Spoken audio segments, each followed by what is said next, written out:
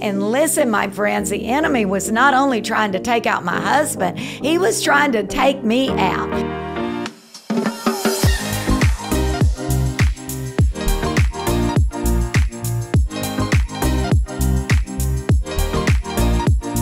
Hello, my beautiful and amazing friends. Yay! I'm so happy to see you today, and welcome to today's podcast, where I'm going to talk about how to survive a divorce or a breakup. That's right. I tell you, there is nothing harder, at least I haven't been through anything as hard as going through a very much unwanted divorce. I'm telling you, I had suicidal thoughts. I was crying myself to sleep every night. I mean, I just did not think I was going to make it. And then the other woman that my husband was seeing, oh, that's just a whole nother story.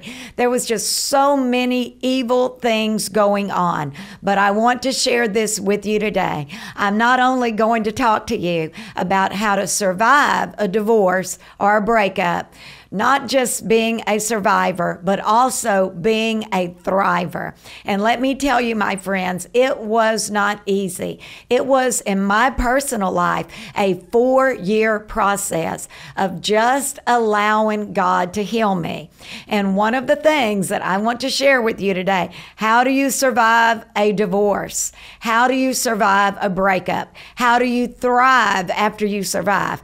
Well, it comes through God's Word. And I love Psalm 119, verse 105. Your word is a lamp to my feet and a light to my pathway. Listen, my friends, I'm going to tell you something. I grabbed a hold of my Bible during that difficult 4-year season, and I read those scriptures. I read them silently. I read them out loud. I memorized Psalm 23. I mean, I tell you what, I live Psalm 23. The Lord is my shepherd. I shall not want. There were so many times, my friend, in the middle of the night that my thoughts were so tormented, I could not get my husband being with that other woman out of my mind. And I was so tormented, and I was suicidal, and oh my gosh, I was fighting depression, and I was crying all the time. But in the middle of the night, I would open my mouth and I would begin to say Psalm 23 out loud. The Lord is my shepherd. I shall not want. And I'm telling you, when I began to speak God's word out loud, it would override those oppressive thoughts. It would override and cause those thoughts of depression, those thoughts of suicide to leave my mind. And listen, my friends, the enemy was not only trying to take out my husband, he was trying to take me out. And of course, this was years before I began to go into the inner cities of America and train teams and win souls and do outreaches. And so you see, the enemy, he was trying to put a stop to my life. It was an assault, not on me. It was an assault on my God-given destiny. And so today, if you're going through an unwanted divorce, if you're going through a breakup, if someone has broken your heart, I am here to encourage you today. There is a light at the end of the dark tunnel. Glory to God. There is an end to this. Listen, Jesus, he's the author and he's the finisher of our faith. He's our Alpha, our Omega, our beginning, and our end. And the wonderful thing about our Jesus is he can see much further down the road of your life than you can see.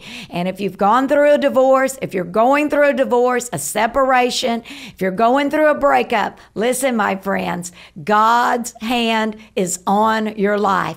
Grab a hold of his word and allow his word to begin to heal you. Don't let your mind run away with you. When those thoughts come, that's when you open your mouth and you combat, you come against those evil thoughts by speaking God's word out of your mouth. And I tell you, you'll not only be a survivor. I'm not just a survivor. I am a thriver.